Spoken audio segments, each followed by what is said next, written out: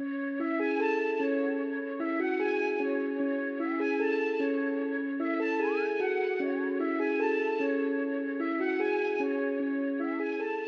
just like this. Hey yo, what's good? I'm Bob. Welcome back to rsneakers. If you guys are new here, make sure to hit that subscribe button. Also, make sure to give the video a thumbs up because today I will be telling you guys how I copped a Gucci bag for 50% off. Before I get into the video, I do want to say that my mask is on sale on my website on rsneakers.bigcartel.com. If you guys want to go ahead and check that out, go ahead and go to the website, cop it if you can. If you do cop it, it does come with a piece of merch of mine as well. Anyways, moving on to the video. I know I've done something like this before. I talked about how you can get designer stuff for cheaper, and it's pretty much along the same lines, but the reason I want to make this video is because this bag right here has been getting a lot of attention, not only just in like the sneaker culture and the fashion culture. It has been getting a lot of attention in my area, such as like in Tallahassee. Like, people have seen me wearing it and they think it's like really nice. And I know a lot of hype beasts, people like to call them, are wearing these bags nowadays. Like, I saw somebody coming to the barbershop yesterday with a Supreme one, but honestly those were really small and they probably paid resale for it. And if they didn't, they probably paid retail, which is like 60 bucks, and resale is like 100. For a couple $100 more, he could have got this bag right here. This is actually a Gucci bag that I got for 50% off, which you guys can get the same price as well. And my trick to getting designer for cheap is to get it from the outlet stores. I know